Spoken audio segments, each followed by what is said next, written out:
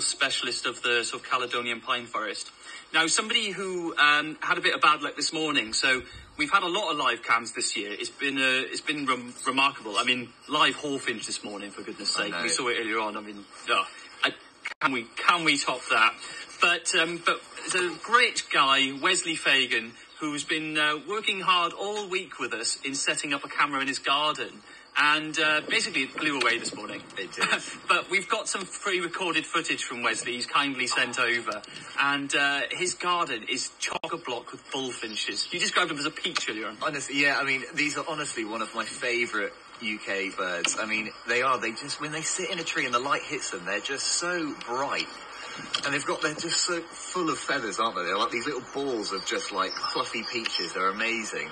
But a weird one though, the sound though. Oh, look at that skin coming in. You see it?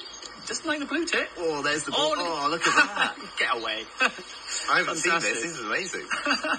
Look at it. It's been really defensive. You know, it goes back to earlier on what we were saying about, you know, food being a big part of nuthatch as well.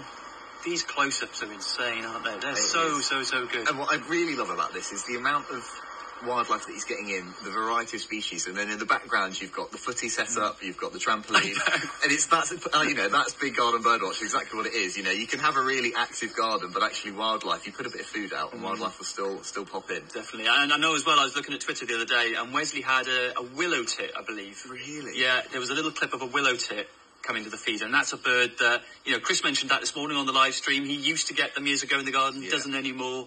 97% decline in the last 40 or so years. You know, they're on the brink of extinction in Britain. But Wesley gets them in his garden next and year, he's helping them up. Let's go to Wesley's garden.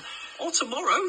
There's a chance if the storm passes through overnight. Is it? I don't know. But we're going to try and bring Wesley's live cams back with us tomorrow morning when we're back doing this. And, I think before we go, though,